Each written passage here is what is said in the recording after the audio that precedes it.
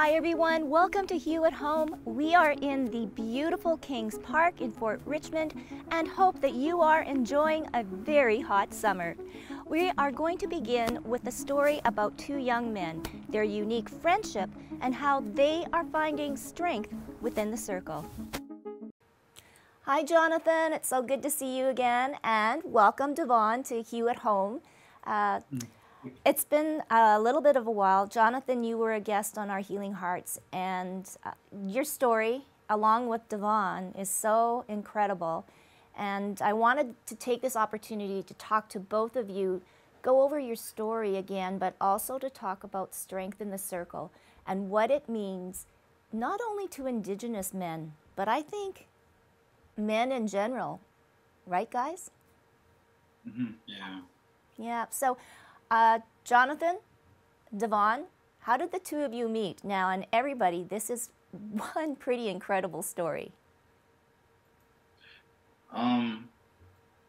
After my time in the military, I struggled with major depressive disorder. I was eventually diagnosed and traits of PTSD, and definitely was a problematic drinker. And I had moved back up north to Norrie House, Manitoba, and got involved in uh, the drug game and a lot of criminal activity. I guess I'll just blanket statement it.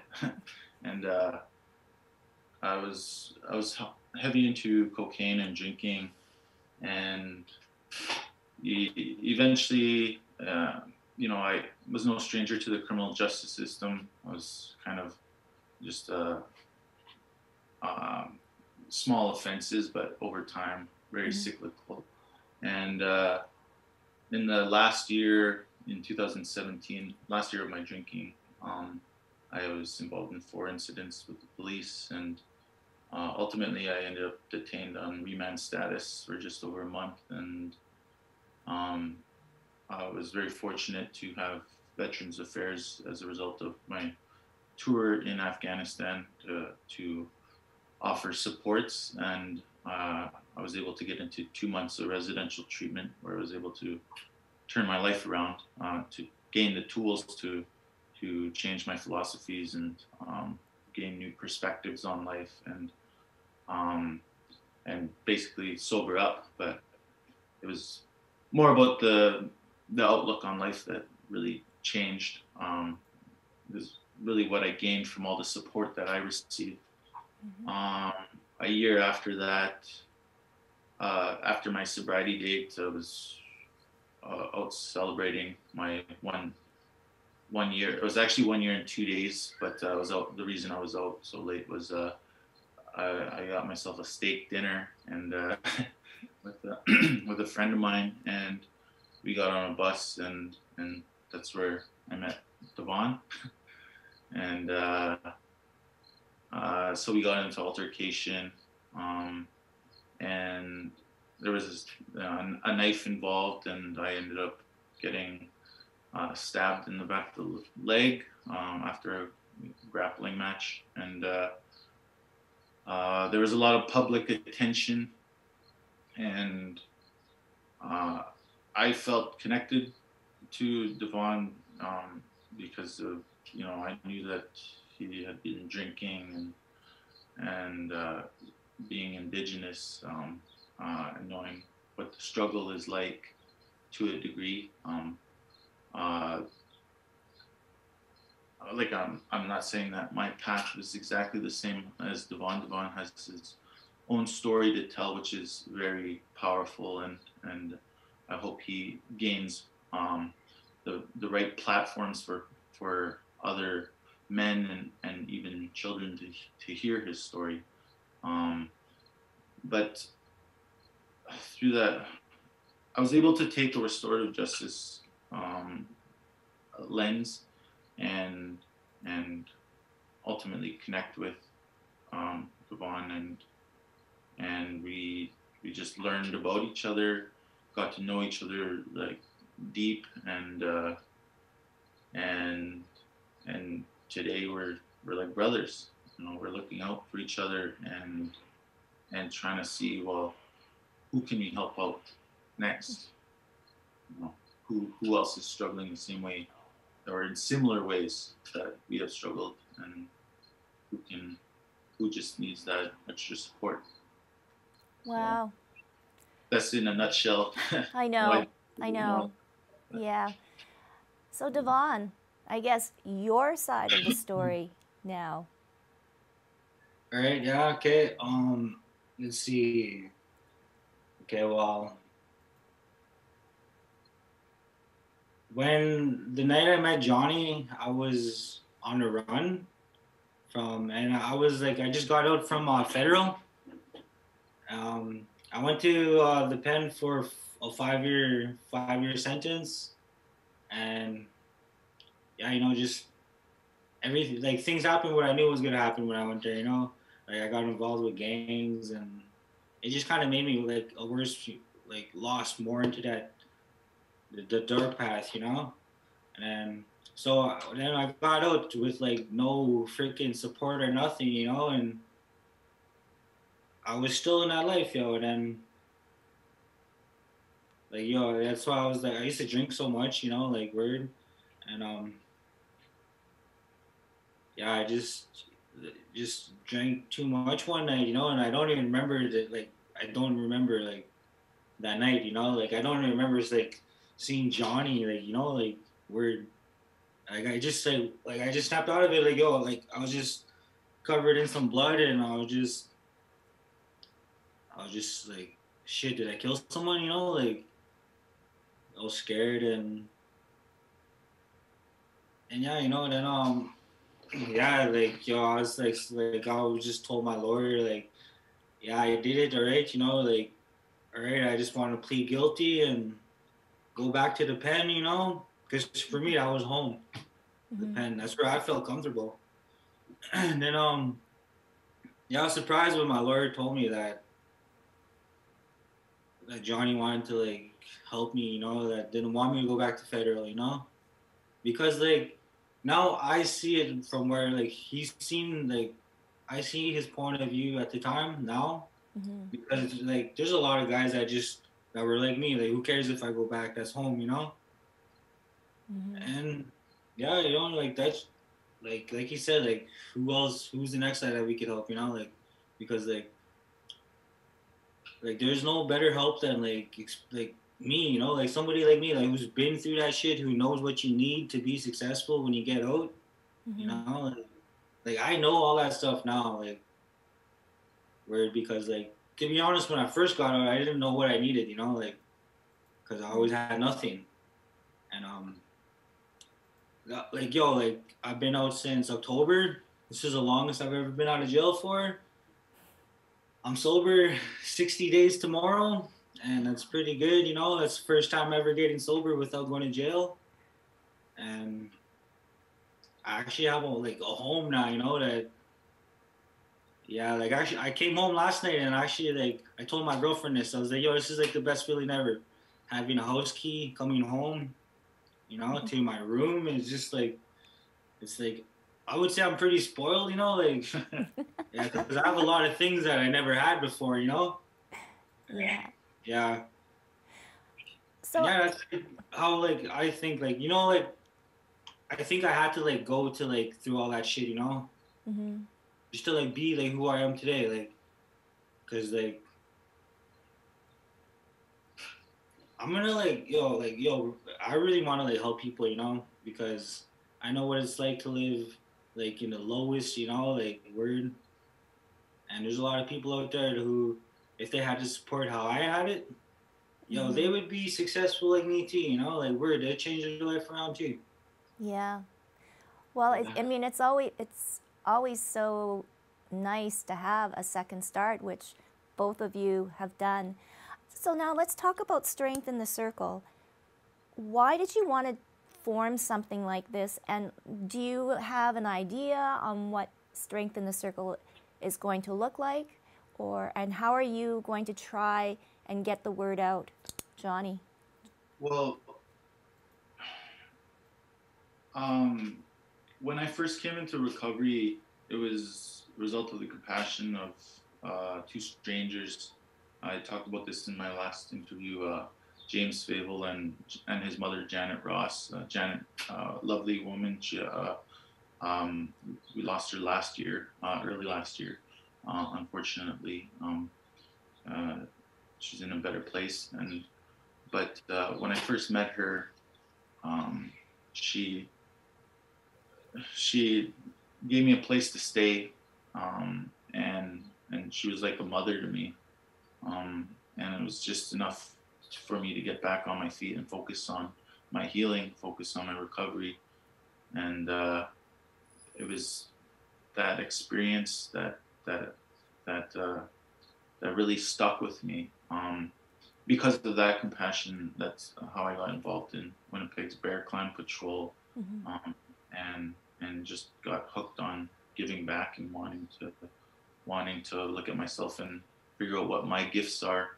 And for me, it was looking back at my experiences, and like Devon talked about, well, all that stuff that we've gone through. How do we take that and use that in a good way, Mm-hmm.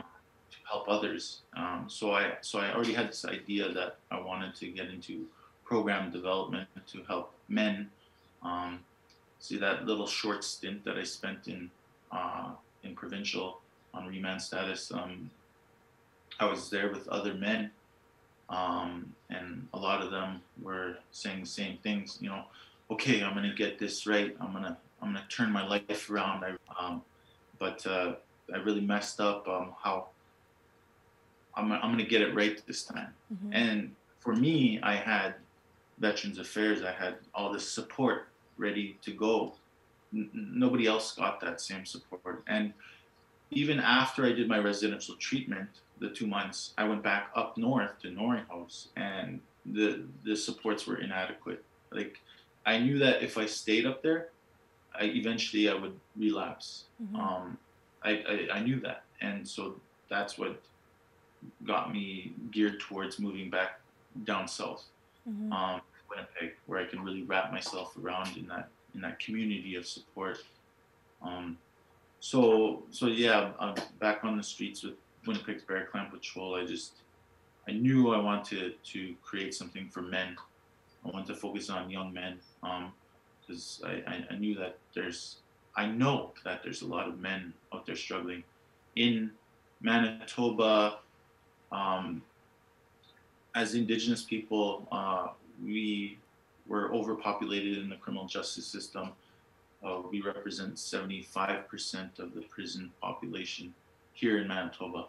Our neighbors to the west in Saskatchewan, 74%. So again, three quarters of the prison population. On a national level, we represent 50%, and this is unacceptable.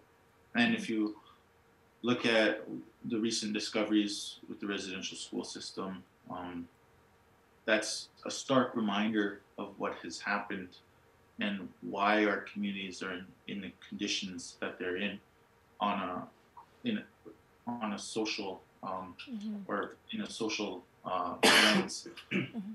So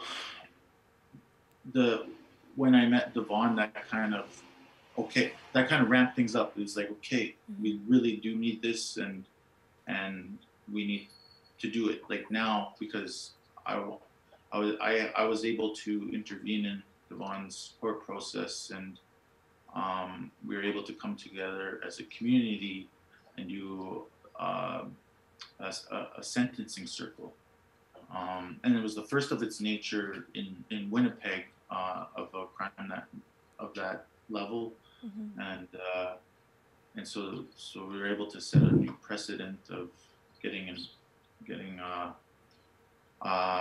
him released early, and into the supports that we were going to create. So while Devon was still in custody, we we we got active with Strength in the Circle. We launched three primary initiatives, which were all holistic by nature. SebGen awareness focused on mental aptitudes, was learning the historical components of our current reality. So there's a lot of reading and learning together, um, and gaining that systemic overview. Another initiative was our fitness crew, so focusing on physical fitness, the social detriments of health, and uh, there's a lot of problems physically. And when you think about trauma and the physiological impacts it has, a lot of that can be uh, helped through physical fitness. For sure. So it's important that we're taking that holistic approach. And the other initiative we launched was our sharing circles. So Peaceful Warriors. We had a men's group and a co-ed group, and the co-ed group was aimed to restore balance, to gain understanding of each other in our gendered roles, and all of our initiatives had a level of spirituality involved. Yes, So definitely. Spirituality is really important. Devon, what was the one thing, or maybe there's multiple things that you take away with? I sense too that there's definitely a lot of anger involved, right? And frustration. But for you, how did you overcome that and become the person that you are now today? I would say, to be honest, yo, I would say just letting people in, like in my circle, like letting them help me. It's one thing I never used to do that before. Where like I was like yo, it's like just me against everybody. Yeah, and like actually like letting the right people, like positive people, like just like letting them help me. And yeah, it's actually like yo, like I'm not like the same person like I was like the first day I got out of jail. Like no, I'm not. Yeah, like actually, yeah, and yeah, Wow. like weird. I wish some people could just see like the old me, and then just see what I'm like now today. And just be like, holy smokes, like what happened? Wow. Yeah. So, Jonathan, too, there is also, well, I spoke about anger, the frustration, but there's also, I guess, that male role, right, that you have to play. And I think nowadays, too, right, I mean, there's all things about mental health. And mental health for men is really important because most of the time, they don't let people in, right?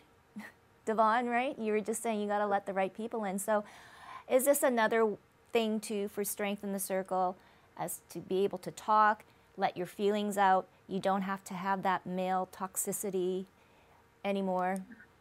yeah, well, when I was just kind of at the drawing board with Strength in the Circle, um, the hot topic in the community was around toxic masculinity, and and I was and that was kind of where my focus started. It was like, well, how do we address this toxic masculinity? This idea that we're not supposed to have emotions, that we need to keep that bravado, or that we gotta be tough and all the time, and we don't have to have any room for vulnerability. And so I was actually focused on toxic masculinity, and after talking with a friend who is a fellow advocate, I realized that there was a problem with that. I was like focusing on just the negative, and I was stumped, and I said, I really want to address toxic masculinity, but I don't really want to talk too much about toxic masculinity. And she said, well, why don't you talk about healthy masculinity? Yeah. I was like, you're a genius. Gee. So that's what I started to focus on, was healthy masculinity. That's the conversation I wanted to have. And like I wanted to talk about, well, those things of we're men, but we have feelings. We can cry. We don't have to be tough all the time on the exterior. Vulnerability is a way to strength. So So that's kind of where the sharing circles were geared towards, was breaking those stigmas and those old beliefs. Yeah. Well, you know what? Between the two of you, I think the more you talk about this, and we all know that you really want to help, that you are the perfect examples of how this can work, and what an amazing story. And it's very cool that the two of you now are like brothers. So that's proof that this does work. So congratulations to both of you. I know that this is going to grow, and especially in times like this, that we're still in this pandemic, and whatever normal is going to look like, it'll be different. And something like this will be definitely needed for a lot of people. So congratulations, strengthen the circle. Thank you, Jonathan, and thank you, Devon. It's been a really wonderful insight into what you're doing.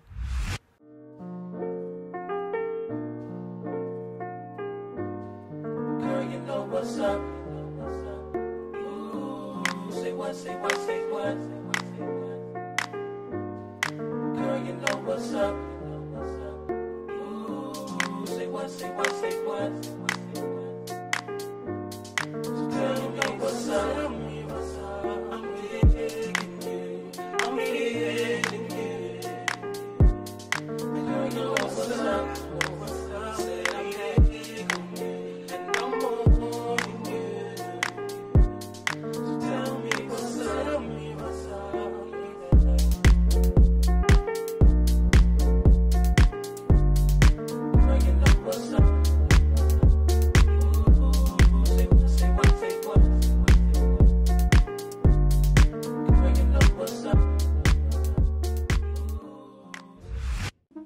Welcome back to Hue at Home.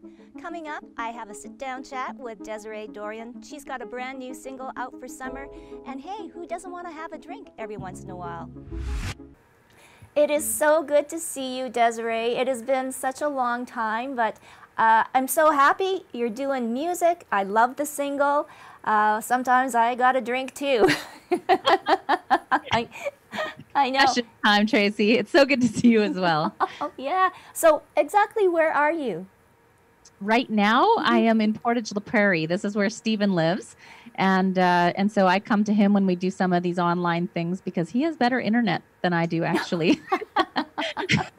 I live in Dauphin, so I'm 10 miles south of town along the Riding Mountain National Park. And we have beautiful, beautiful landscape, but not beautiful internet. You know, that is now the one thing, right, that we all need to have is Wi-Fi. Doesn't matter. Yeah. Exactly. So yeah, I mean, we've managed to make do over the course of the year. All right, so let's talk about what you have been up to, because you have been pretty busy. You know, well, let's talk first about the single, collaborating with Crystal Shawanda, another person of greatness too as well. And I guess she is kind of a mentor for you, right? Like, she is someone that you look up to. Absolutely. Yeah, without a doubt. We, Stephen and I were down in New Orleans in January last year, and we rented a car.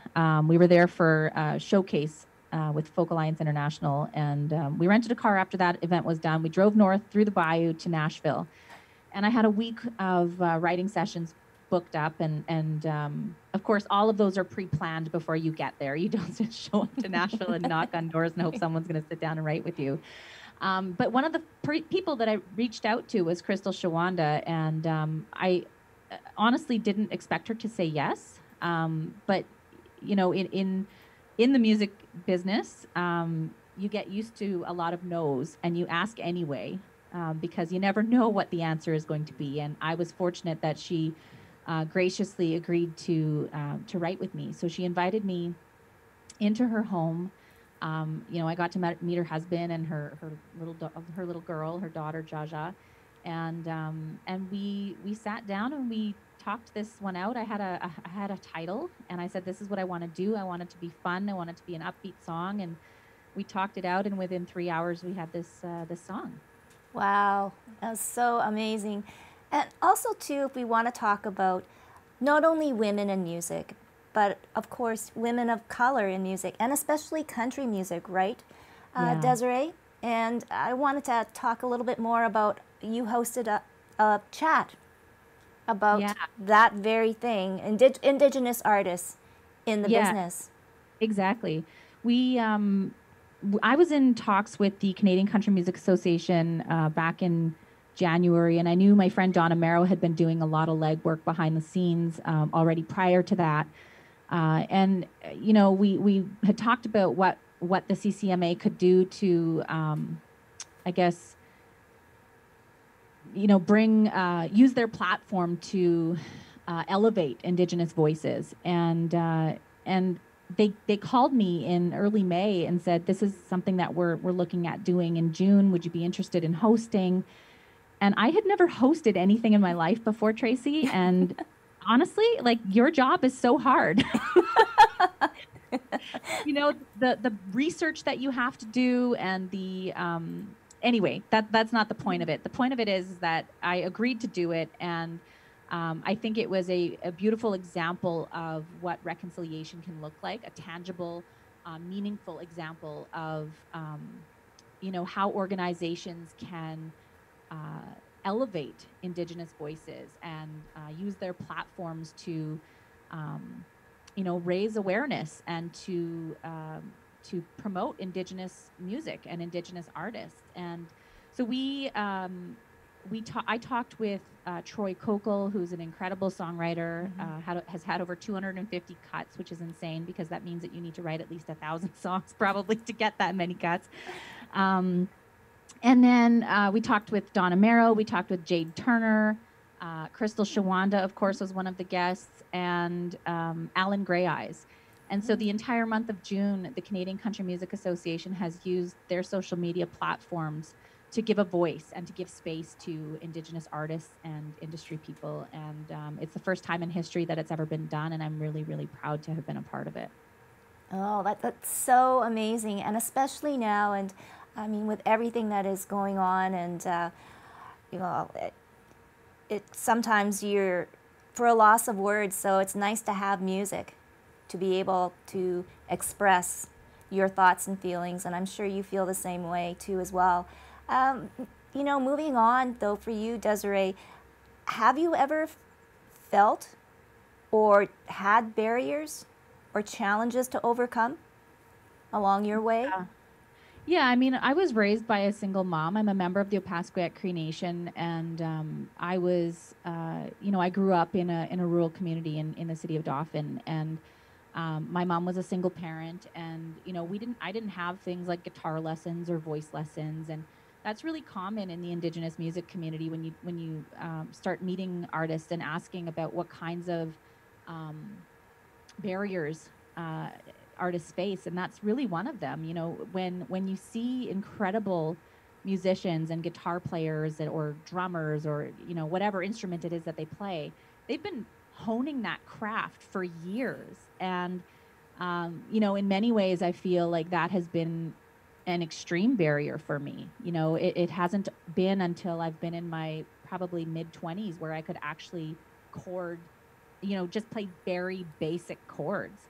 And so I've had to hang around my friend Stephen for a long time because he's far better than I am at playing guitar. But I really think that is that's an example of a barrier that artistically we can't possibly be as advanced because we haven't had those advantages or those opportunities early on to hone those crafts and hone those skills. Yeah. Now moving forward, then, obviously, we can see yourself as a mentor for other young Indigenous women that want to have a music career. What can we do, and maybe I'm talking more on the music industry side, what can we do now moving forward to help the new wave of musicians of any color being able to come forward? Yeah, that's a loaded question. I mean, I think I was talking with Alan Grey Eyes in the Chimatack series, which is the CCMA series, and he was talking about systemic barriers that festivals face, that festivals who've been around for a really long time have access to operational grant funding that new and emerging Indigenous festivals just simply don't have. So I think on a systemic level, there needs to be, changes to those granting stipulations so that Indigenous festivals have opportunities to showcase their artists. That was something that I learned in the Achimatak series. I didn't know that was the way that the grant funding worked for festivals. And so, but I think on an individual level, more opportunities for emerging artists to practice and hone their craft. Like I really think that if me as an artistic kid, if someone had given me a guitar and guitar lessons, or if someone had given me voice lessons, I wonder how much further I would have been able to take my music career at this current stage, comparatively speaking.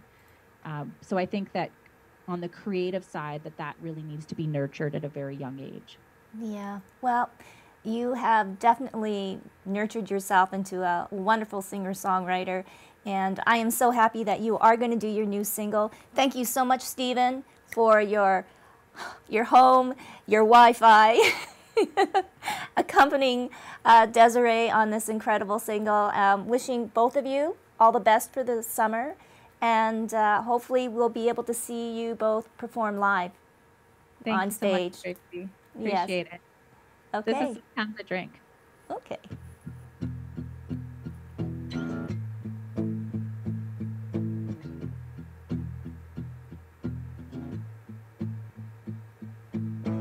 Sometimes I like a glass of wine on Friday night at the Lonesome High. Forget about the bills and chill, forget about everything. It's been all uphill, I don't do this all the time, I just need this tonight. Well, I might get it wrong, but I'm just trying to get it right. Yeah, sometimes I drink, get a buzzing in my brain. I don't want to complain, but I'm going insane. I think I'm gonna go ahead and pour just a little bit more. Try to ignore, yes, sometimes I drink.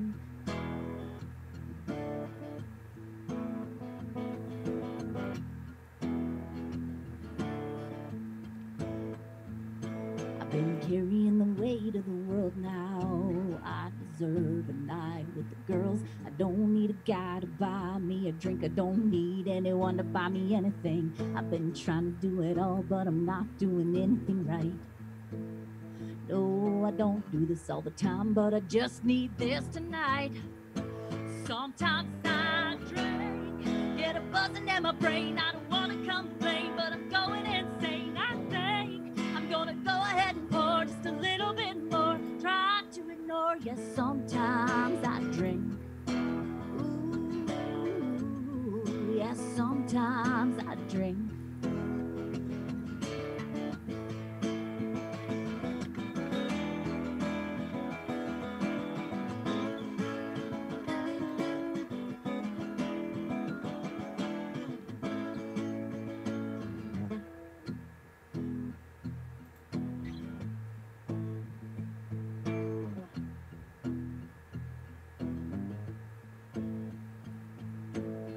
Do it all, but I'm not doing anything right.